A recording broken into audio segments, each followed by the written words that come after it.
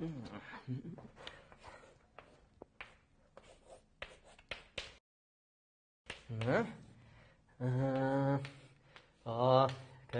See?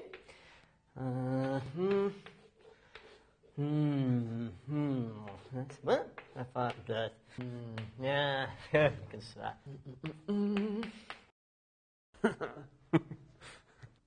G'day, I'm Marcel Jackson, a mathematician at La Trobe University.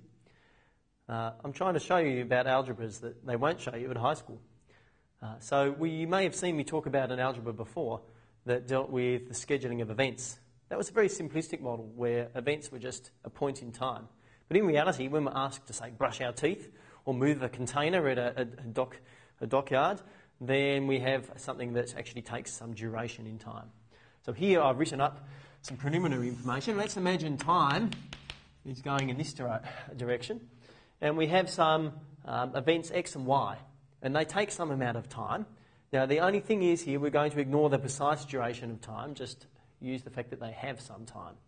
So this here would correspond to a situation where two events, x and y, are related by the property that x finishes before the start of y. And in fact, well before, there's a little gap. This one, on the other hand, corresponds to the situation where y starts immediately at the end of x happening. This one corresponds to a situation where y starts before the end of x, but finishes after the end of x. And I've listed some other possibilities here. So there are 6 here, but in fact, x and y could be related oppositely. So for example, y could have occurred before x, would be the opposite to this one. And there is also the possibility that x and y end up being the same, or occur at exactly the same time, in which case we really get 13 different possible relationships. This algebra is called Allen's interval algebra, and it's really used quite a lot to model qualitatively about temporal reasoning. So an instance might be that where we could work with this would be something like these following events here. Marcel snores, brushes teeth, and sleeps. Now, we would know that you can only snore when you're asleep, and you would typically brush your teeth before you sleep.